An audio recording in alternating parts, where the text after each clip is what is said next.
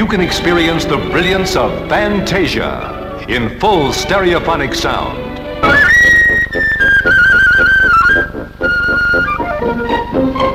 Hear the world's most beautiful music.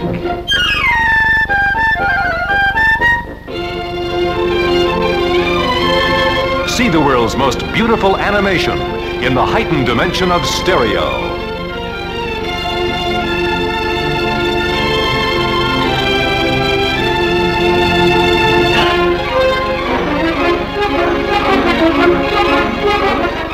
Fantasia, the absolute artistry of Disney.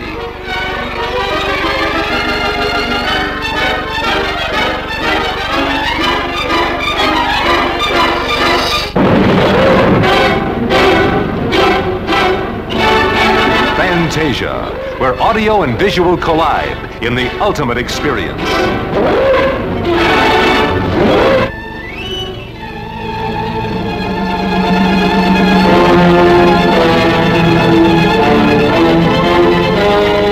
A spectacle of sound, a symphony of sight.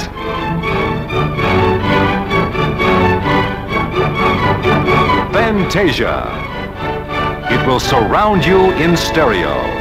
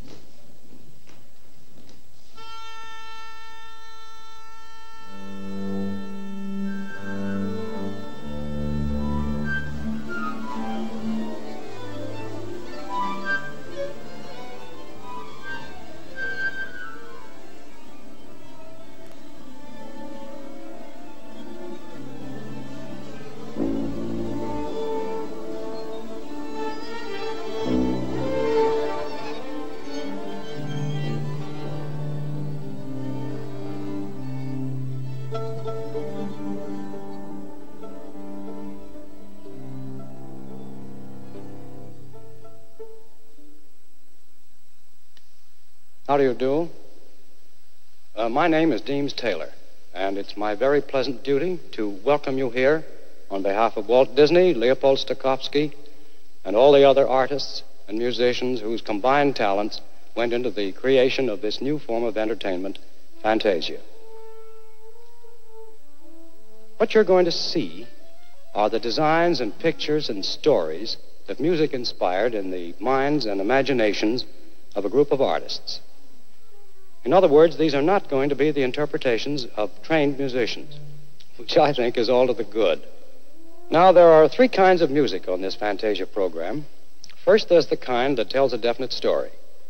Then there's the kind that, while it has no specific plot, does paint a series of more or less definite pictures. Then there's the third kind, music that exists simply for its own sake. Now, the number that opens our Fantasia program, a toccata and fugue, is music of this third kind. what we call absolute music. Even the title has no meaning beyond a description of the form of the music. What you will see on the screen is a picture of the various abstract images that might pass through your mind if you sat in a concert hall listening to this music. At first, you're more or less conscious of the orchestra. So our picture opens with a series of impressions of the conductor and the players. Then the music begins to suggest other things to your imagination. They might be, just masses of color, or they may be cloud forms, or great landscapes, or vague shadows, or geometrical objects floating in space. So now we present the Toccata and Fugue in D minor by Johann Sebastian Bach, interpreted in pictures by Walt Disney and his associates, and in music by the Philadelphia Orchestra and its conductor, Leopold Stokowski.